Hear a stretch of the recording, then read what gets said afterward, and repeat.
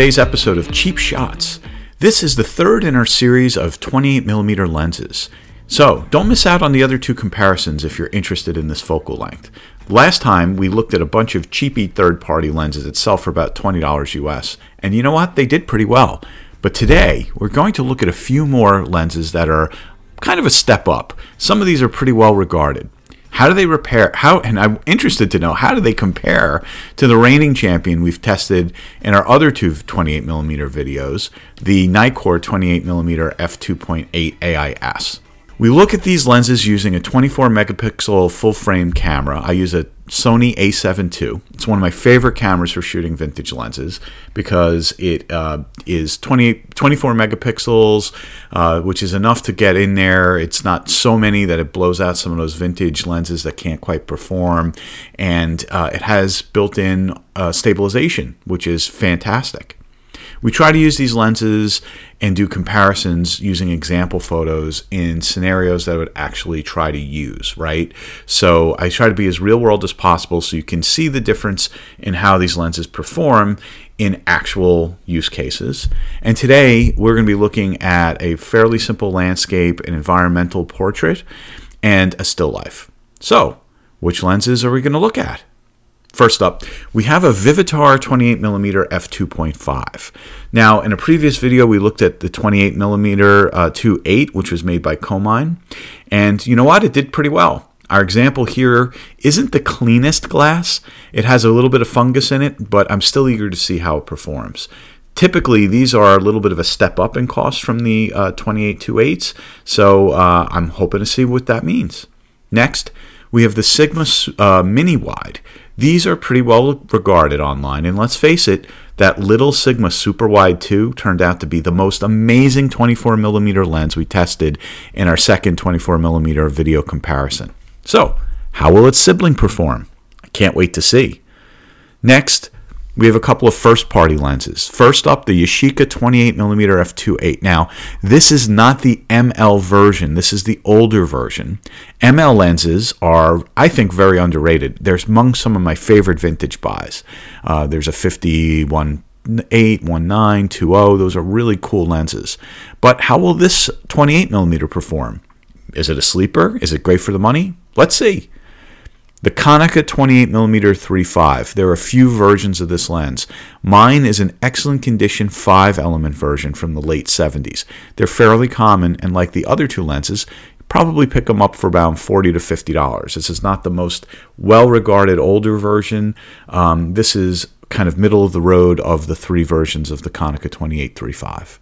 And last, not last, but next to last, I have a Pentax Super Takamura 28 3.5. I was not super blown over. I liked the rendering, but the sharpness of the 24 that we looked at wasn't that great. And frankly, I used a Pentax-M 28 2.8 quite extensively when I used to shoot K-mount exclusively, and that was never that great a lens. So I'm interested to see how this older version, which is a little bit slower, performs. A lot of folks online seem to think it's better. And of course, against all of these, I'll compare them to the Nikkor 28mm f2.8 AIS. This has been heads and shoulders the winner in all the comparison tests I've performed previously. It's been super sharp at landscape distance, amazing close up, and it's a fantastic lens all around. So I know if any of these are even close, they're a great buy. Let's jump in and start checking them out.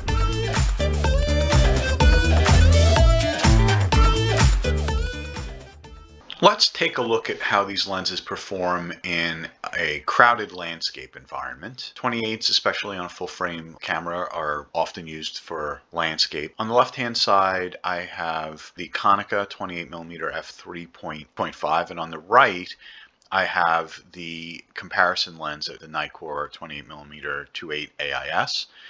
I'm focusing in on the gazebo in both of these photos, taken wide open. Looking at them in maybe the Nikkor, a little bit sharper rendering, better definition. I'm looking at the bridge, I'm looking at some of the foreground foliage. And actually, if I stick with this Nikkor and I stop it down a little, you see it gets a little bit brighter at f5.6. and at f11. So you can see the difference that shooting wide open has from a vignetting perspective.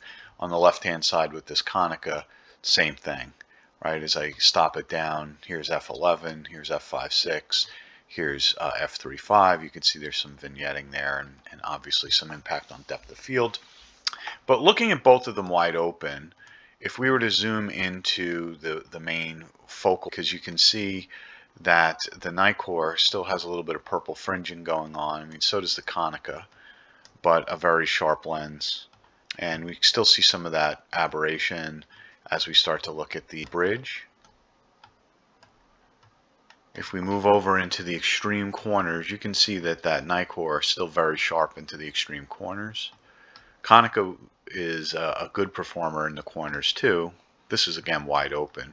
If we were to stop the Konica down to say f11, you would see at that point it really matches, or even, you know, comes pretty close to surpassing the Nikkor. Although of course the Nikkor at f11, very sharp. Very hard to tell the difference. Again, a lot of that aberration is cleared up on both of them. Certainly very sharp enough at the center. Still a lot of good definition. Overall, hard to tell the difference between these two. Nikkor just slightly better. Let's go back to f2.8, the wide open on the Nikkor. And on the left hand side, let's look at the Yashica wide open. Again, they both have a little bit of interesting bokeh. Yashica looks almost dreamy to a degree. If I zoom in, you can see a big difference in sharpness, right? Wide open in the distance. It's pretty clear, right? The Yashica a little bit muddy, wide open in those large distance shots, which is definitely different from how it performed close up. Big difference, right? But if we stopped it down, let's just zoom into those leaves and let's stop the Yashica down to f11. You can see it sharpens up quite a bit and is probably just about as sharp as the Nikkor, maybe not quite, as the Nikkor is wide open. Let's keep the Nikkor on the right, still wide open, and let's look at it compared to the Pentax wide open. Overall, again, a little bit dreamier look on the Pentax. Much older lens, quite as sharp, a little bit sharper maybe than the Yashica, but not quite as sharp as the Nikkor at center. In the corners, you could definitely see a difference. If we were to stop the Pentax down, here it is at f11, you see that it definitely gets sharper, but even at f11, not quite as sharp as the Nikkor is wide open. If we were to show apples to apples, the Nikkor at f11, still a pretty significant difference. And on the left side, let's take a look at the Sigma. Right away, I could see a little bit more distortion in the Sigma. In the distance, again, big difference between these two in terms of which is sharper. In the corners, I'm sure it's even more pronounced. And yes, you know, Sigma probably the worst performer in the corners wide open. If we were to stop the Sigma down to f11, it definitely sharpens up quite a bit. Not quite as contrasty as the Nikkor is, though, wide open. Just for the heck of it, I'm going to compare on the left-hand side. Let's look at the Konica at f11, and on the right-hand side, let's look at the Pentax at f11. These are two lenses that you'll probably look at and compare quite a bit. I would probably say center sharpness, slight edge to the Pentax. But as we move away from the center, really hard to tell. In fact, I would probably give my edge or corner performance to the Konica. Maybe a little bit more contrast here on the Pentax side.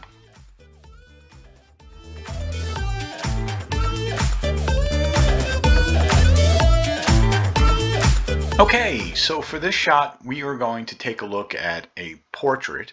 I like 28s on full frame. They make nice environmental portrait focal lengths. Anything above 24 I find really useful. It's still a relatively flattering. You can still get plenty of background in. Here's the lovely model Tiffany. She is sitting on a park bench. I'm going to start this with a quick apology, guys. For whatever reason, when we were doing these shots, I missed the Pentax. I have a little fill-in at the end, but unfortunately, that's not going to be part of these direct comparisons. Here on the left, I have the Konica 3.5, and the Konica 3.5 is being shot at f3.5. So I'm shooting the Yashica here on the right at f4. So 3.5 on the left, f4 on the right, Konica on the left, Yashica on the right.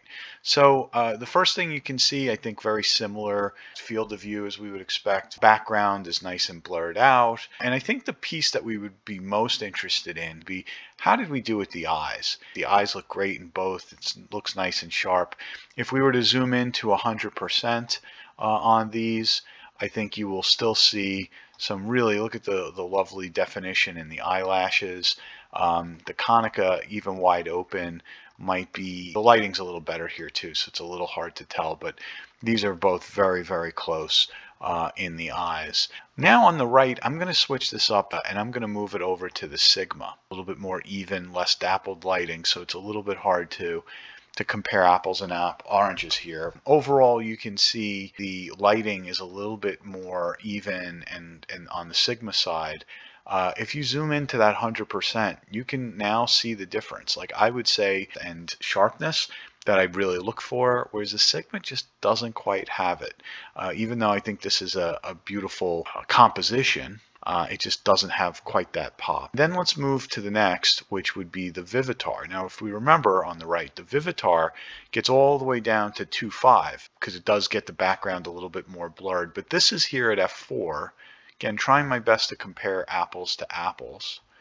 And what you'll see is that the Vivitar at f4, very similar. Does get that contrast. Looks really good. Just as sharp, I would say, as or almost as sharp, I would say, as the Konica. It's kind of a toss-up. Hard to say exactly, or which one is a little bit stronger, but a great element there. And then let's look at the last, which again is the Nikkor. And so here's the Nikkor at f4. We would expect this to be razor sharp. We'd expect this to look great. You can see, again, the background's very nice. And if we are to zoom in, bang, that is really, both eyes just look fantastic. Tremendous amount of sharpness, micro contrast. The Nikkor still in this challenge demonstrates its superiority from a sharpness perspective. And again, as I said, I'm sorry that I didn't have the Pentax in there. So I took a very angry looking picture of my daughter at 3.5 just to show you there as well. The eyes are pretty good.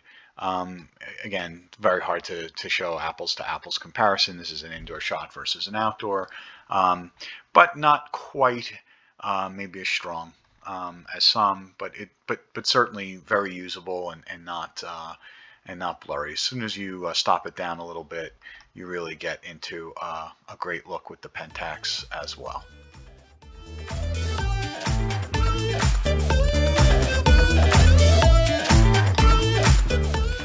Let's take a look at a still life scene. Here we have the Pentax 3.5, wide open at 3.5, and on the right we have the Yashica 2.8.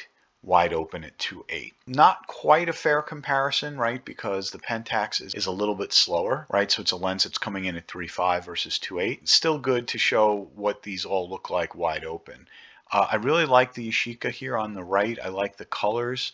I like the contrast. There's just a pop to it inside, which we didn't see outside, right? Outside, the Pentax coatings perhaps were a benefit to it when we were looking at these two lenses, but inside, I don't know, just an interesting rendering here on the Yashica side. The focus point for all of these pictures is going to be the eyes of the Nutcracker. Let's zoom in to 100% and see the sharpness difference between these two cameras. And you can see that the Yashica is still very sharp. The Pentax as well. Maybe I give a slight nod to the Pentax, but hard to say, especially when the Pentax is at 3.5 versus 2.8 here. What you will see on the Yashica side is a little bit less depth of field, so a little bit blurrier in the areas that are not directly in focus.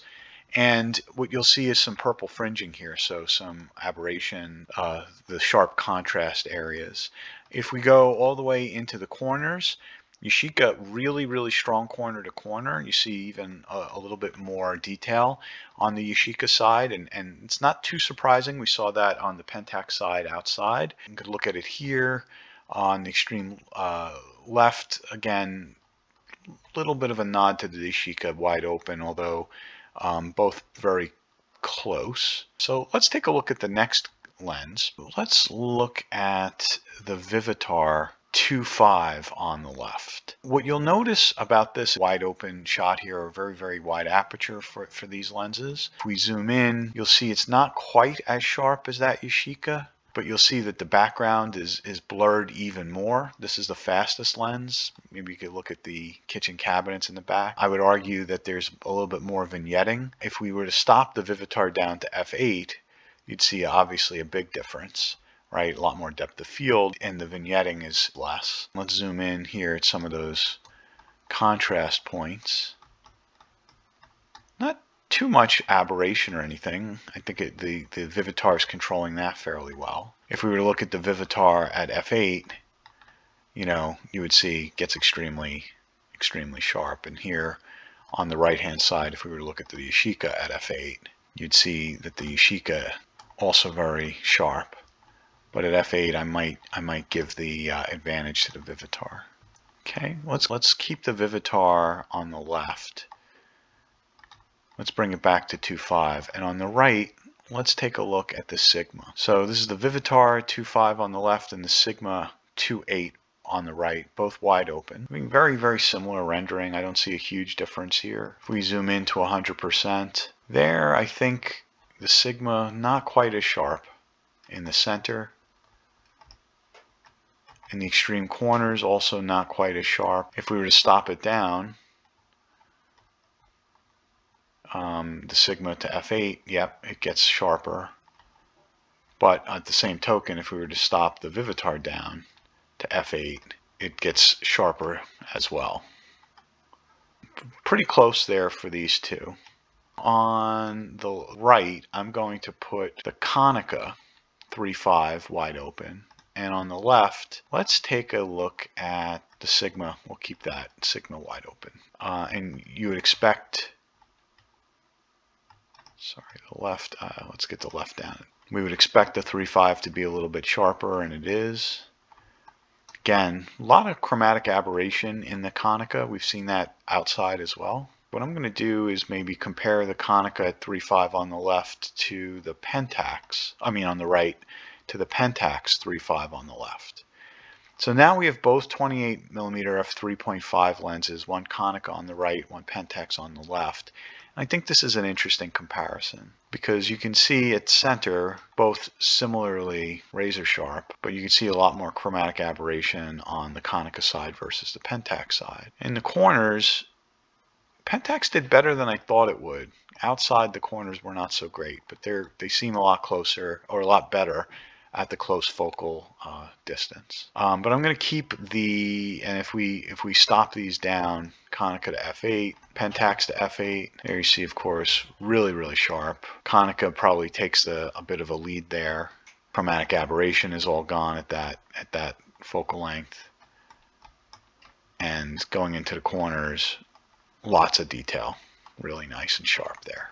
And then let's keep the Konica on the right. In fact, I'll bring it back to 3.5. And on the left, let's look at the Nikkor. Center,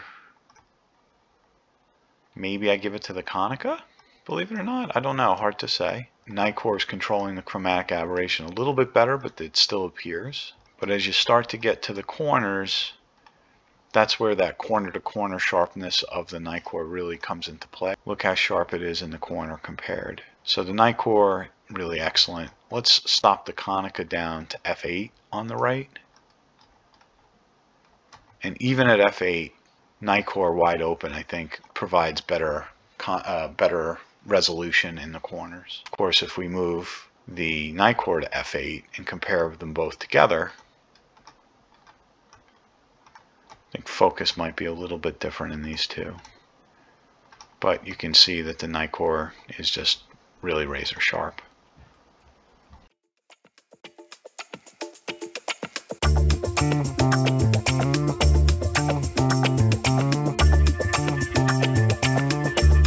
So what did we learn today? First, it would mean the world to me if you took a moment to subscribe to and like my videos. Likes and subscribes really help me get inspired. The Sigma, it's the only lens in the group to rival the Nikkor in terms of its minimal focal distance. My version, at least, just isn't as sharp as the others we tested. Is it just my copy? Maybe. I do have a quad-array version that I'm going to test soon. The Vivitar was a nice lens. And since it's the fastest lens tested at f2.5, it really makes for a nice portrait lens. My version isn't perfect. Better specimen might have performed even better. The Yashica DSB performed better than I expected. It's sharp corner to corner and it was a nice all-around performer. It's not a bad choice if you come across one.